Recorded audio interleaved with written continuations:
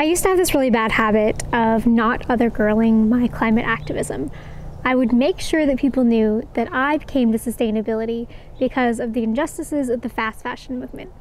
Not because when I was 10, I fell in love with the bugs in my backyard, or that I loved visiting the trout at my local stream. This seemed really important to make sure that people understood that my climate activism was rooted in justice. And I even made a TikTok this summer about comparing me to these outdoorsy climate activists and saying that I'm not like them, which I deleted because it got 0 views and I need social validation. True climate activists, I thought, were people-oriented, justice-oriented, jobs-oriented. Why did I have to make this distinction?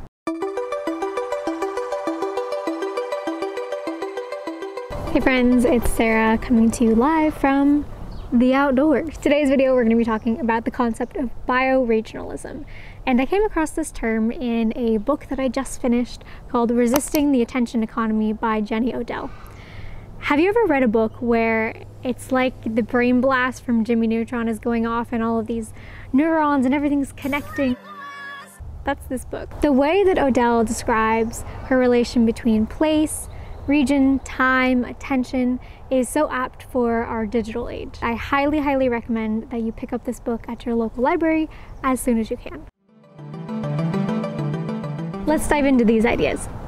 Bioregionalism is observation and recognition of what grows where, as well as an appreciation for those complex web of relationships among those actors. It's the idea that place and nature and time are so important to how we move through and our identity in the world. And of course, these concepts are far from new.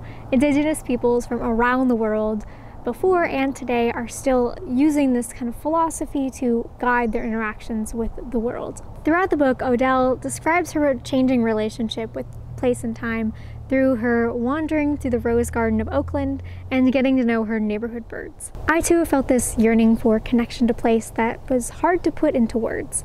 And the first time I really felt in and of a place was when I studied abroad in France.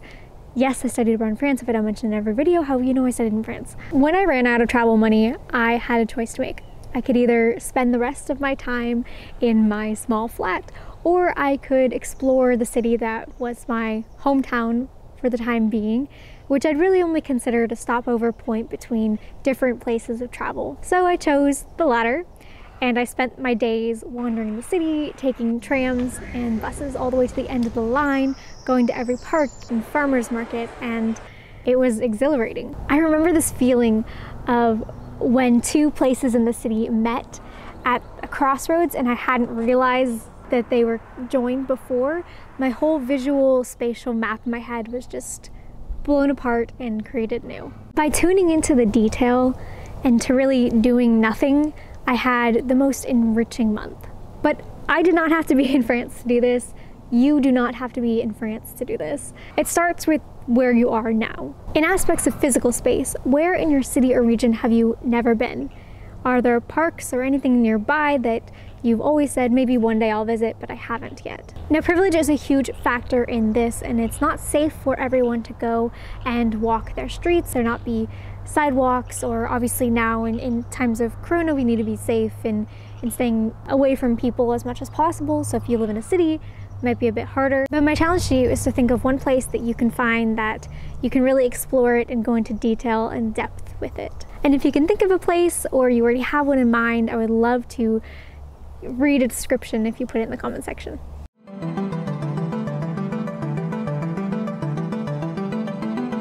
But going deeper than place is a connection between place and time. If you live in the United States, you're most likely on stolen indigenous land. And if you're not in the United States, there have been people and beings there, or are people and beings there for millennia. Do you know who they are? Do you know who was in the space that you are now before you? It's such a joy to learn the history of the place that you're in, the names of the mountains, the birds, the flowers. Oop. The sun has graced her presence. Odell writes this beautiful excerpt as she's describing following a creek she hadn't noticed all these years growing up in Silicon Valley. Nothing is so simultaneously familiar and alien as that which has been present all along. The creek is a reminder that we do not live in a simulation. a streamlined world of products, results, experiences, reviews, but rather on a giant rock whose other life forms operate according to an ancient, oozing, almost chthonic logic. And I had to look it up too. Chthonic, concerning belonging to or inhabiting the underworld. But it's really this idea that the detail and the beauty of paying attention really enriches our lives. For me, this realization has grounded my climate activism, because when we think about the age of the universe and the earth and then our species, and then really in the past 200 years, the destruction that we've done to this planet, it just puts things in perspective in the history of history. Back to the whole not a big nature person thing I claimed for a long time. In the past 6 months, I've completely changed this mindset. One of my New Year's resolutions actually is to go on 30 hikes before the end of the year. So what changed? A couple of big things. First, I moved back in with my family in Northern California. We get the little train. And I swear, every time I come home, the trains are louder, the frogs are louder, and the trees are greener. Being immersed in my mom's garden, where I am now, and being close to hiking trails and having a blank Google Calendar and having to take COVID precautions has just naturally pushed me more outside in a way that I've really never been in any period of my life before. Additionally, at the tail end of last year, my mental health was in a pretty rough spot, and I found that being outside and turning to mindfulness along with therapy and medication was really good for my anxiety. It helped me rethink how I view and live in this weird time in my life. Side note here, truly meditation, mindfulness, the works. Took reading several books and several hours of practice before I even realized that it was working. So, and along with the other things that I was doing for my mental health. So I'm not saying that if you just pay attention, your anxiety and depression will go away. Not saying that at all. I swear I'm not a quack. Like, it's one tool in the toolbox. But really back then, when I said that I don't like nature, I was falling prey to this colonial idea that nature is for a certain type of person. I never grew up really camping much or hiking. I spent my middle school summers inside watching Glee on DVD. Hiking and camping just seemed so complicated and not for me. And beyond my kind of trivial barrier to entry, there's a bigger problem with access to natural spaces. And I always think back to this story that I read when I was living in San Diego about these kids in the City Heights community, which is a low-income, predominantly immigrant and refugee community, who wanted to go to the beach, and they had to take public transportation, and it took them 2 hours to get to the beach when driving takes less than 20 minutes. And you can just see the inequality there and access to who is allowed to go to these natural spaces. There's also this notion that we have to go to nature. We have to vacation to be in nature. Nature is elsewhere. But if you stepped outside, whatever that means for you right now, what would you hear? Would you see some weeds growing up through the sidewalk? Some birds? They just flew overhead.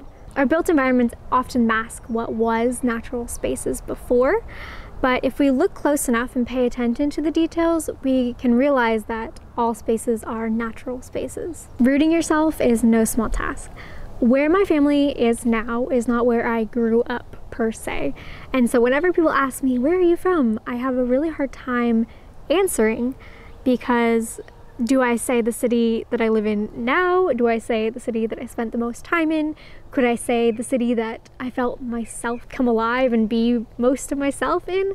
Does it have to be a city? Can it be a region? What about where my ancestors lived? And don't get me started on the ancestors thing. I went deep into ancestry research this summer because I realized I have no concept of family history. Truly, what does it mean to be from somewhere? The fact that I'm asking these questions is just a testament to how fast society has progressed for our small little monkey brains. It's jarring to realize that you've always thought on this small time scale with no really regard for the past or respect for the future. When you have no place and cultural identity and rituals to pass on to the next generations, like many white people do, especially in the United States, it's hard for our little monkey brains to think about preserving things for the next millennia. So Sarah, with all this information, you say, what do you want me to do with it? And I say you should do nothing. However you want to describe it, this history, philosophy, mindset has really helped me personally with my anxiety, as I mentioned, and I really think that it can help other people in the face of such raging injustice and climate anxiety. Turning our attention to new radio waves and paying attention is truly an act of resistance. Thank you for watching. Please subscribe and like this video if you like this content, and you can also give a one-time donation to help support this channel, link in the description. And thank you friends for watching. I'll see you in the next one.